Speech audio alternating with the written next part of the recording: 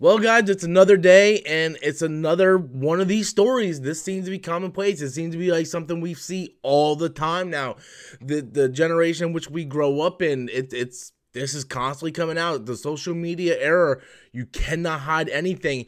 And now it looks like EVO 2020 has officially been canceled.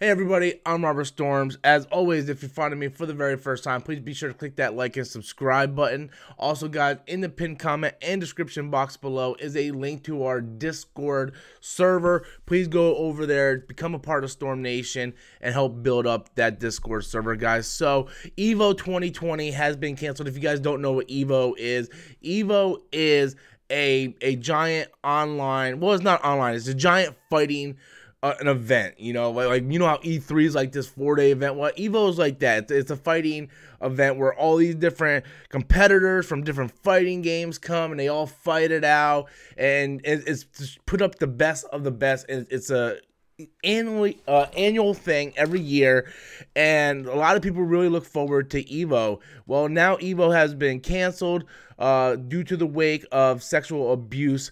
Apparently, one of the co-founders has been, or co-presidents here, has been accused of some pretty serious accusations. Not only that, but over in the Smash Brothers community, a couple of the top Smash Brothers competitors also has been accused of sexual abuse. And then when you kind of just scroll down, you see where NetherRealm says, "We stand in solidarity with those who've spoken out against abuse. We're pulling out of EVO Online because this year EVO was going to be strictly an online event due to, you know, COVID-19 and stuff. They couldn't do the big event like it normally was, so they had to try something new, and they were going to do online this year.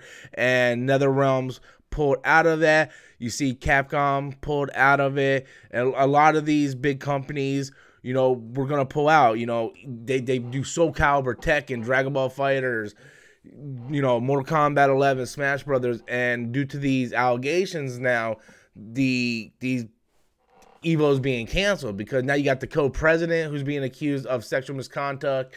You have the Smash Brother players being accused of sexual misconduct, rather. Sorry about that. But I looked into some of the Smash Brothers stuff. The main young lady who was accused, and I'm not gonna go into, because I gotta be honest with you, I'm tired of doing these type of videos. I'm tired of going, well, let the, you know, proof come out and then we'll judge on that. And I still believe that once the proof comes out, we will make our assessment at that point. I'm not going to sit here condemn or condone anything. You know, I did that with Andy Signor. I thought Andy Signor was guilty, came back that Andy Signor, you know, he was played. He was played and he lost everything. Then we got the allegations with Angry Joe, and the allegations with this actor, and the allegations with that actor, and Bill Cosby this, and it's non-going.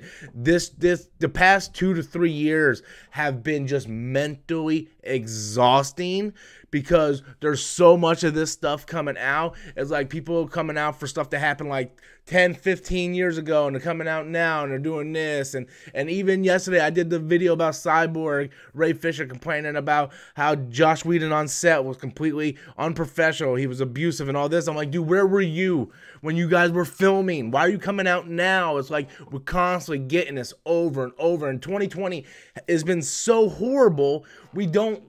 Again, I'm not telling you not to come out, right? Like, if this stuff really happened, you really feel like this stuff happened, you need to speak up. That's the first thing. You need to speak up. You need to get it out. You know, if you have been, you know, abused or sexually assaulted, don't hold that shit in. Come out. Come front and forward. It just seems like every day that's the main story we're running with today.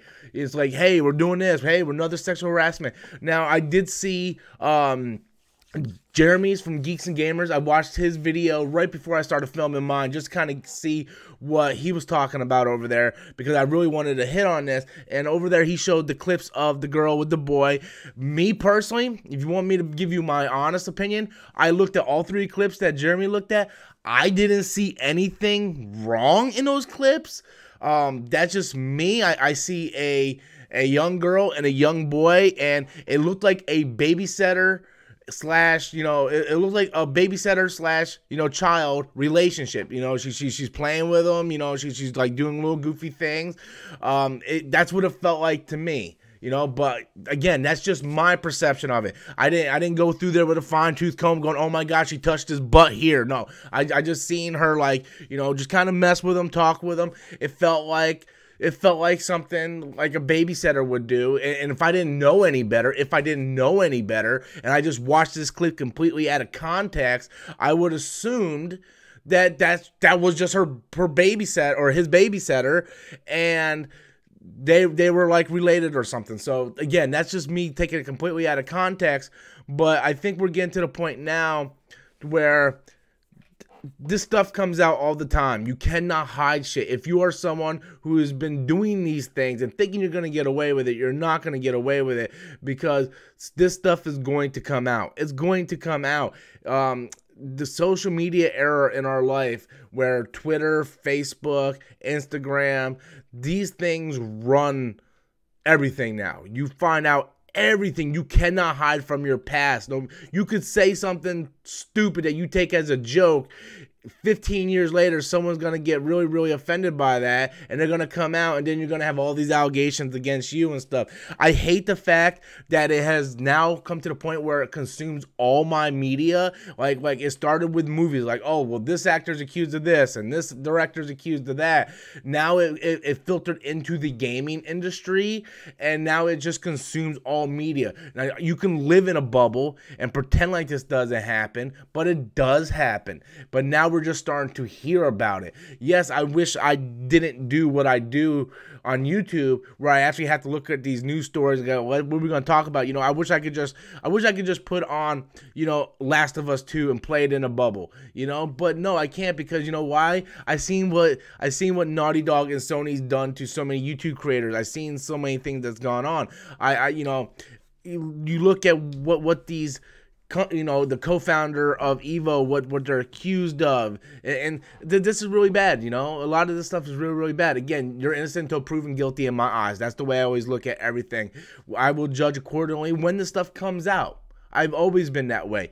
I just think it's a real shame that all corners of our media has now taken a hit because of this type of stuff. And it seems like we're getting this every single day. It's like, you know, hey, who's being accused of what today, and why are they doing this? And Kevin Hart said what 7 years ago? Oh, he can't do the Oscars now. What James Gunn tweeted what now? It gets a little crazy. It does. It gets a little crazy. I think people, I do think some people are sensitive. I don't take sexual abuse lightly. No, not at all.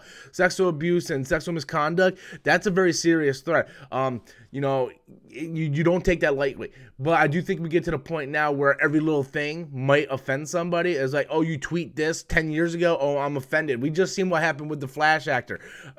To be honest with you, he did write a lot of really bad stuff in his tweets. A lot of stuff even I cringed at. Did he deserve to get fired? That's up to state of opinion.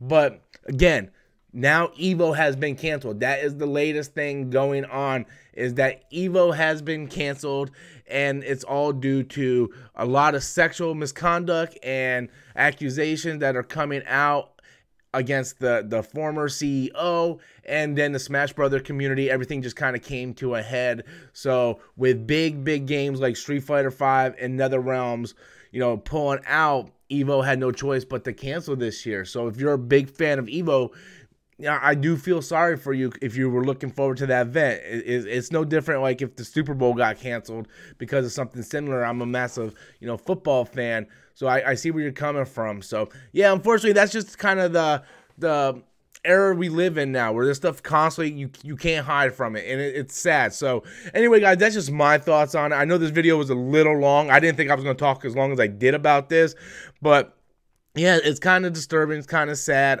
I don't know what to think, other than let just the due process happen and we'll judge accordingly. If you guys want to look more into what's going on in the Smash Brothers community, maybe I'll hit that in a separate video tomorrow. I really just wanted to hit on EVO being canceled. But yeah, it's a funny time, guys. It's a funny time. Until next time, you guys all take care. I am Robert Storms, and that's my opinion. Goodbye, everybody.